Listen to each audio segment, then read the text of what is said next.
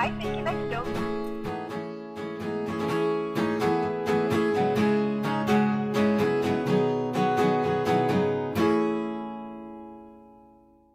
It's Thursday the 9th of November 2017. This is Andrew Greenfield for the Life in Quebec show, and we're joined now by singer and author Marilou Bourdin. And Marilou, thanks for talking to us. Thank you so much. Okay, so we're going to start off, we'll just talk about music just for a little bit. Now, you've been in the spotlight for years now, for about 15 or so years, ever since bursting onto the scene as a 12-year-old. Now, how did you cope with the fame of being a child star? It's been, it's weird because when I think about my singing career, it's like, I feel like it's another life. Yeah. I was so young. I was 11 when it all started. And when you're in it, you don't really realize how much space it takes. I couldn't really go to school with my friends. I was a bit isolated. And so it had a bigger impact than I thought, and it's just now that I realize that I really did not have a normal life. And just to be clear, I was not Justin Bieber at all. It was really small, but still, when you have attention like this when you're young, it really it's special. And so I think it took a couple years to really feel like I'm a normal person, because I took time to recover from anorexia, and because I think I had a problem with food because of that, because I was always looking at myself through pictures and videos, and I started to not like myself. So it took a lot of years to really feel like a normal person, and now I feel good now. Okay. Now, you said that it was your first career. You're now into your second career. Now, but your songs continue to get airplay on radio stations, and so you're in the car and you're listening to it, and one of your songs comes on, and they've been listened to millions of times online. So your music is so well. You say you're not Justin Bieber, but your music is so well known. How do you react today when you hear one of your songs on the radio? Oh my God, it's so weird, because it really depends how I feel at the moment. I 3 days ago I was not feeling very well, and one of my songs started playing on the radio, and I became really angry. I don't know why, and sometimes it plays on, it really just makes me happy because it made who I am, Yeah. And but it was a part of my life where I did not have control on anything, even though I was surrounded by amazing people. I just really was searching for something. I didn't know who I was, so it really depends. Okay. So, I'm happy or not. It really depends. Okay. Now, you mentioned that you work with some amazing people. Now, I'm assuming some of those were big names such as René Angelil, Céline Dion, Luc Plamondon. What can you learn from being around people like that? Well, what do you learn? I think you see, when you're 11, 15, 20, or 40, I guess, you can see the qualities in a person, how a person can be good. Yeah. You don't have to be mature to recognize that someone is a good person. And so I just, I was just very lucky for what I learned. I mean, I learned a lot of things, but I was always with adults when I was a young girl. Mm-hmm. So I guess I just learned earlier what people learn later. You know what I mean? Yeah. Okay, so today then you are a successful cookbook author with best-selling 3 times a day, and the second one 3 times a day too. Now, I'm assuming you're not a trained chef, and this is something completely different compared to a singing career. So how and why did that career change? How and why did that career change come about? Because it's quite... How and why? Yeah. Well, I don't even know myself. I really, really, really, really love food. But at one point in my life, it became like my enemy because of anorexia. Yep. I thought that eating would changed my body and made me a big person. And I'm laughing now because I feel better, but it's not very funny. It was very, very intense. Yeah. And so the way I found to recover from that is to cook and to, get closer to food and to understand the power that it has. It what makes us going, and I think that I'm a creative person, so for me, writing a song or creating a recipe is kind of the same. You need not to really think about anything and try things. Yeah. And so I just really had fun in my kitchen, and with Alex, we just started taking the photos of the food, and because I had an issue with food, I really wanted to make it look good, with great setups, and so that's just how it started. Okay, now Alex is your husband, right? No more, but still we still work together. Right.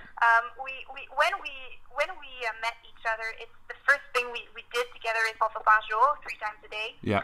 And it's still what really makes us close. Okay. We really, really love this project, and we have a lot of fun creating together again. Now your books are beautifully presented. The photographs are fabulous. They're wonderful. The recipes. Yeah, that's Alex. Now the recipes are easy to follow. Do you think this is why they've been so well received? I think the fact that I'm not a chef makes me write the recipe the way a person doesn't cook. Yeah. Understand? You know what I mean? Yeah. Because I talk to a lot of chefs and they tell me, I don't understand how you write down your recipes. It doesn't really make sense, but it makes a lot of sense for someone who is not a pro. Yeah, and still today, in the magazines, in the book, on the website, I'm the one writing the recipes the way I think. Right. I think that really, that's what's special in Trois Fois par jour. Well, I think that is possibly what resonates with a lot of people, because there aren't that many of us that are professional chefs and trained chefs, but we all need to eat, we all need to cook. So if we're being spoken to in basic terms and basic language, look, this is how you do it. Exactly, and that you need to be happy when you cook, because man, we cook every day, and so I really feel like I have an impact on people, because I help them create, because in a way, you're following a recipe, but you can always add an ingredient or be creative around the recipe. And so I feel really good about this project, because I have a real impact on families and people who live alone that don't really want to cook, but because of the photos and everything, they get inspired and they cook. Yeah. Now, you've mentioned anorexia a couple of times, and you do talk openly about it. Yeah. When did you first accept and realise you were suffering, and what did you do about it? For a long time, I thought that thinking about my weight and being scared about what my aunt would serve me on a dinner, or I thought it was normal, because people are always talking about their body, and so the day I realized I was not, I didn't have to live like this all my life, I was just so happy, even though I knew that the fight was just starting. I think the first step is to realize that you're not, it's not normal to be obsessed about what you eat or what you look like. Mm-hmm. And so I started seeing someone to help me, go through all of this. And what I realized is that the problem was not food. The problem was, in my case, that I did not have control. I didn't feel like I had control on anything in my life. So I said, well, I'm going to have control on my body. It was really something deep. Yeah. And I recovered by treating this. It's not about food. I don't know if it's clear because it's in English, but no. I went through therapy. Do you think then that anorexia, is it something that goes away, or will it be with you forever to some degree, and you'll have to manage it, or is it dealt with now, do you think? Well, I think it depends, because I hear a lot of girls saying that it never goes away. Mm-hmm. But in my case, I can tell you that I don't really think about this anymore. Right. well, I don't think about it anymore. I think about it because I talk about anorexia to help people, but really, I think it's since I had my daughter, Yeah. it's even more clear in my head that I don't really give importance to my physical anymore. Right. And I can say that I'm totally okay with anorexia. Right. Now. So is that like a coping mechanism then? Is that how you manage it? Well, for a long time I had like a transition where sometimes I would feel bad about eating a cake or something like that, and I would just talk to myself like I would talk to someone else, and it really helped me. And and now at this point in my life, I don't have to talk to me anymore. But maybe it's gonna come back. I don't know, when I'm feeling weak or I don't know how my life is going. But right now I feel really good about myself. Now you have desserts in your book, so you can't feel bad about eating cakes. Oh my God, no! And I'm working on another book that is going to be dedicated to desserts, so I don't feel bad at all Good. about this. But how, on that though, how important is it to eat well and eat the right things? I think it's very important because the way you eat helps everything. Mm-hmm. How you feel, your energy, and the more energy you have, the more happy you are, the more time you have to offer to your family and people you like and your work. So food is very important. So I feel like I have a responsibility because I know that a lot of teenagers like 3 repas par jour, and even though I'm not perfect at all, I know that I have this impact and that I need to promote this. Eating is very important. Eating good things and cooking is important. Well, keep going with it, seriously. Now, you are a proud Quebecer. How would you describe the people in the province compared to, say, the rest of Canada or other parts of the world? I think maybe I will sound a little idealist. Mm-hmm, that's fine. But I feel like we're all the same. Yeah.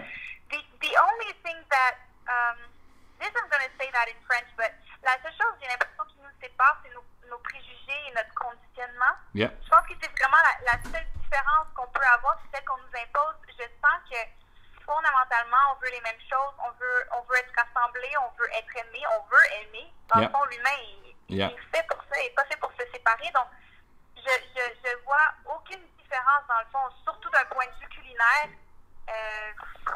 Je pense qu'on est tous les mêmes. Puis je pense que le jour où tout le monde va penser comme ça, ça va aider. I think that's a beautiful response, actually. Now, if you could describe then Quebec in 4 words, what would those 4 words be? Curious, funny. Yeah. I think people from here are very funny. Mm-hmm. They are intelligent. Yeah. They ask a lot of questions, and they are intelligent. And I would say gourmand. Okay, so foodie. So so you've got curious, funny, intelligent, foodie. There you go. That's good. That's a good 4. All right. Now, you mentioned earlier you've got you're working on another cookbook with desserts and things. Is that the current project you're working on? Is that the next thing? Yes, it's going to come out next year, but we're working on that since a couple months, and it's going to be amazing. I'm very proud of this project, and of course we have magazines going on, so it never stops. I'm looking forward to seeing what you're going to come up with next, actually, because we love what you've already been doing. So we're looking forward to the desserts one, because we're desserts fans in our house, definitely. Now, listen, thank you very much for talking to us, and good luck with everything.